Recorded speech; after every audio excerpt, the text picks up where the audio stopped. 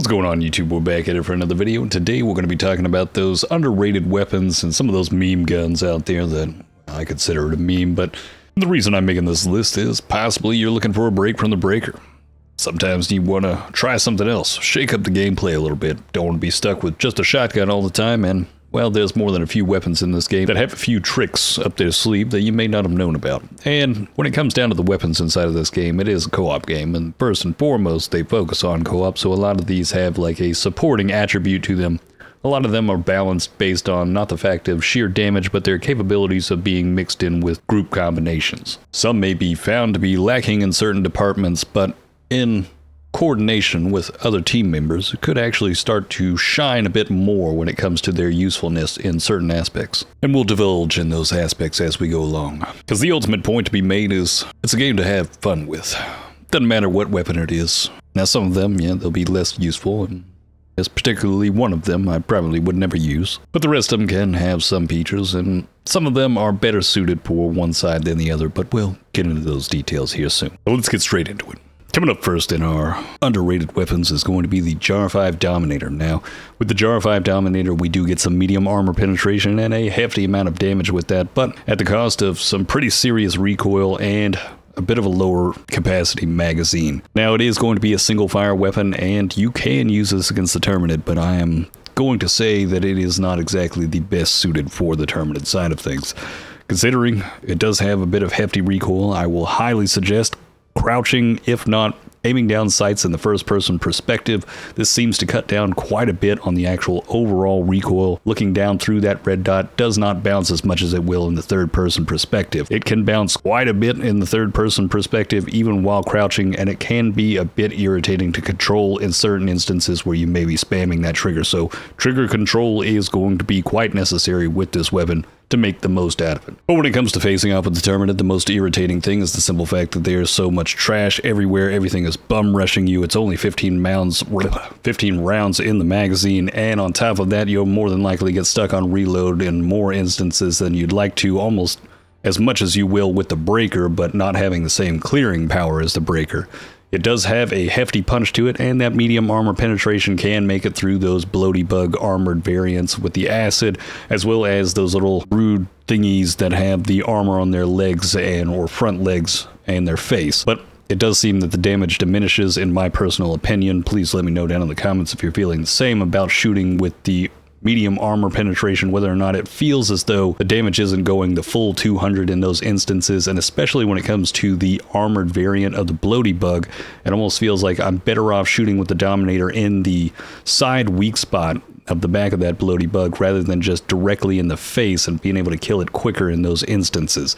I'm not sure whether or not that's the fact that this is an explosive round and that has that 100% total full damage going up against the weak spot on the side of it, or if there's possibly a double dip of damage where this penetrates and then explodes, so we're having two different damages ending up happening in that scenario, whereas we don't have that while it's doing the penetration power through the armor. I'm not 100% certain on this, but that's something to look into a little bit later. But where this weapon really shines is on the automaton side of things. This is where I prefer it, and this is where I was using it before I ended up with a different weapon that we'll talk about later on in this list. Now, on the automaton side of things, this is going to one-shot not only just the little humanoid bots. Every time that you just aim this over there, boom, boom, you're going to be putting them down pretty quickly. But at that same time, if you're aiming for the face on some of those medium bots, you're going to be taking them down in one shot. It's going to be quite nice, and when you land that shot, it feels pretty good. I wish this weapon had a little bit better of a zoom to make this even more efficient, but a lot of times if you're aiming down sights and you're doing it in the first person perspective from behind some certain cover, as we do know those rocket devastators are absolutely insane in certain instances, and so are the Gatling lasers. You want to make sure that you've got the capability of being able to land that headshot and not getting jabbed by a laser or rocket and ragdolled, if not just throwing off that aim entirely. You're going to need to make sure your shots count with this one, but when it does count, ooh, you're cleaning them up pretty quickly. And as long as you can keep your trigger discipline controlled, you should do fairly well with this weapon against the automatons, especially at keeping them at a distance. Maybe not the largest distance, considering it doesn't have much zoom to it, but if you're somebody that has that eagle eye, you're going to be landing some shots with this one. You're going to be taking out a fair bit of those devastators, and quite easily. Coming up after that, we've got our first meme weapon, which is going to be the SG-225, i.e. Breaker Incendiary. Now, this is one of those fan favorites down in the comments, man. There are people that are die-hard for this weapon, and buddy, you are 100% a dedicated crowd control with this one for cleaning up the literal trash. This is for the birds.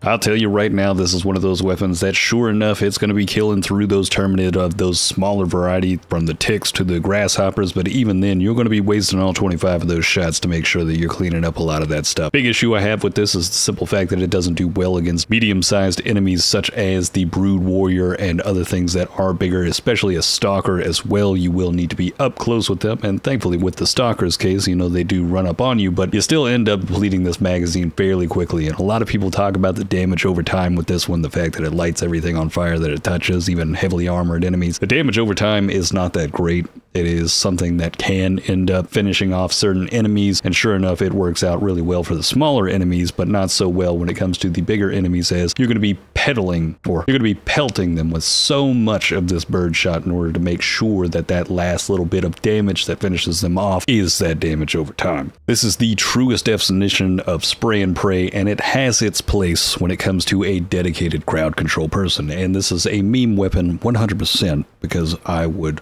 love to see a 4-man team running this, and there's just birdshot everywhere, like coming through full-on flame build. Like, this thing has a place for it. It is something I would find to be so much fun against the Terminid. Just 4 of these incendiary breakers just going crazy on every crowd. I feel like in that situation, it works really well, because you're all compensating each other with that overall damage of 180, where instead, if you're just the only person dealing this 180, you come off a little bit lackluster unless it's anything that's a smaller creature. For the love of God, just stop trying to use this against the bots. I have seen comments that try to tell me that this has some type of crowd control effect on the bots where it stops them from firing, and I've tried this. It does not. It's not doing that. It's not doing that great against it. It is really, really lackluster against the automatons. I would highly suggest not using this on that side of things. This is a Terminid, full-on crowd control weapon, and it's fun to use, no doubt about it. Don't be ashamed to use it, but don't act like it's overpowered. And if you think it's overpowered, you can let me know in the comments. Coming up right after that, we've got the SG-8S Slugger. Oh, buddy, this one is a devastator against the devastators. This is something that is going to stun lock those bots, and I love it. I love every bit of it. I wouldn't say it's that great against the Terminid. It is still a pump action shotgun, and it is a slug, so it is a very tiny shot, and it is not great at crowd control. I'm not the biggest fan of this, and anybody that tells you this is very good against the Terminid, you just try facing off with a Stalker or a Brood Warrior or anything else that is of the medium-sized quality. It doesn't end up taking it down that fast, and I'm very disappointed in that fact. I don't know why it is. It feels like it takes way too many slugs to take down some of those enemies, and it doesn't feel like I'm getting the full 280 in those instances. But since it doesn't have crowd control capability, and then it doesn't end up doing very well against medium-sized bugs, well, there's not really a full reason to put this as a primary against the Terminid. But when it comes to facing off with the automatons, being able to stun lock those devastators is everything. To keep that rocket devastator from ever even firing off one rocket or even using his arm to shoot you with a laser, and also having the capability of one-shotting them if you aim for the face. You can even snipe with this weapon from a good distance. It is a good bit of fun, and I love every second of being able to just stun lock those things, considering how many times I've been ragdolled by a rocket devastator. Oh, buddy. It's always payback with this one, and I love it. And it does have the capability of medium armor penetration, even though that it says that it doesn't, so there is something to that, but I wouldn't really lean into that heavily. It's not a big aspect of it. The biggest aspect of this weapon is that capability of just stun locking those devastators, and having the one-shot capability on the automatons. Coming up next, we've got the next meme weapon, which is the P4 Senator, a fan favorite. Man, there are people that are die-hard for this weapon down in the comments, and they swear by it. They have an allegiance with it that is unshaken. There's no doubt about it. These people are, well, they're having fun. Look, and I'm not going to put you down for it. I won't say this is the best weapon, but it's definitely a viable weapon. Now, in the future, hopefully, they end up putting something in that possibly has like I don't necessarily think attachments, but something that's similar to the first game where we have perks that we can actually upgrade these with, possibly paid through by war bonds, or I mean war medals or requisition slips, to upgrade each one of these weapons to have a further benefit that possibly has something of a speed loader with this one, where we have one of those cartridges that's already filled with the 6 rounds that we can just toss those old shells and then slot it in one-click motion. And this is something that I would never see being overpowered for this weapon, but it would make it a lot more viable, especially considering compared to the Redeemer. I mean, you're getting about 1800 damage every time with one magazine from the Redeemer, whereas you're only getting 900 damage in total out of the Senator each time you're spitting out those 6 rounds, which it will fire fairly quickly, but man, reloading one bullet at a time as compared to being able to just pop in another magazine for the Redeemer and have another 1800 damage popping out with that thing, I mean, in 1/4 of the time, it's almost a no-brainer. But for those of you that want to enjoy a different playstyle and want to have something for a secondary that sure may, you know, with each round hit a little bit harder, but you want to have something that, you know, just it suits your playstyle. This is something it's hard for me. This is a role play moment, and it's hard for me to do anything else. That's why I consider it a meme weapon, as it's viable because it deals damage, but at the end of the day, it's not the best damage dealer. If you want to be efficient, the Redeemer's the choice. But if you do want to have some fun, this is definitely right there for you. And I wish there was an emote animation where I could spin this and after finishing off an enemy, just blow the smoke out of the barrel. Arguably, I'd probably really like to see that for every gun in the game in a sense, but at the same time, I'd rather the devs work on additional content over emotes any day. But also, one thing to add is it does have medium armor penetrating. Even though it says it has light armor penetrating, which is confusing in this game, there's a multitude of different weapons that end up doing this, and it's, you know, part of the joy in this game is playing around with these toys that we get, these guns that we get, and figuring out the benefits and strong suits of what they are capable of. So I can't fault them for not trying to overcomplicate with stats that just are way too much and overall ended up being like an Excel spreadsheet instead of being that magical moment where you just start utilizing the weapon, you think it's good, and then it gets even better when you find out what it is actually capable of.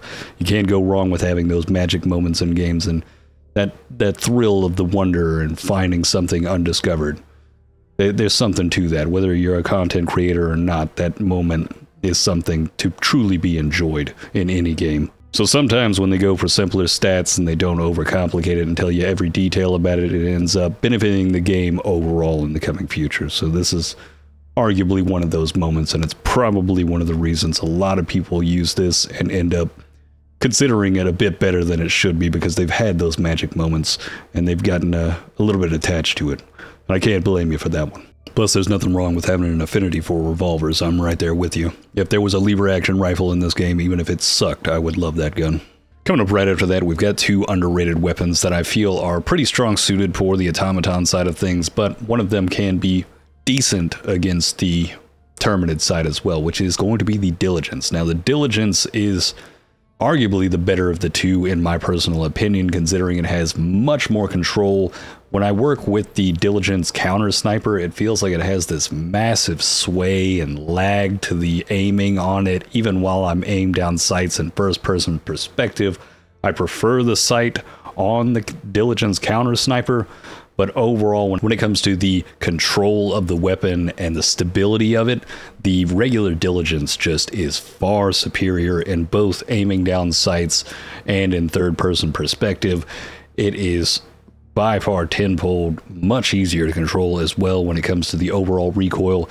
But the drawback with the original Diligence is it has to 2-shot the medium bots, the Devastators, if you hit them in the face, and sometimes it's not easy to get that double tap on the face, especially if they're firing back from you and you don't have much of a good position for cover. It can be finicky, and I'm not a huge fan of the actual sight on this one.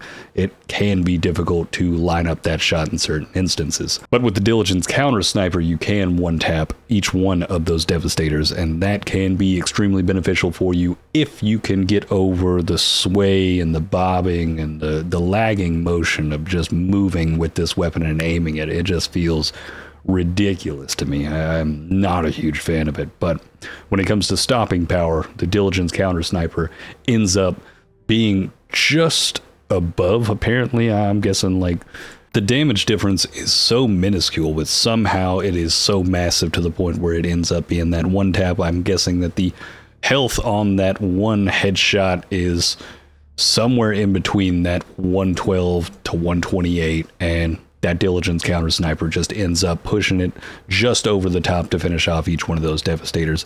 Beyond that point, when it comes to being pushed by enemies or being stuck in certain situations, especially if you're facing off a Terminate and you want something that's good for distance, but at the same time can be capable with enemies that are rushing you, including smaller enemies, the R63 Diligence is going to be your better bet, in my personal opinion. Has much more control, has much more ammo, and it's still a devastating force.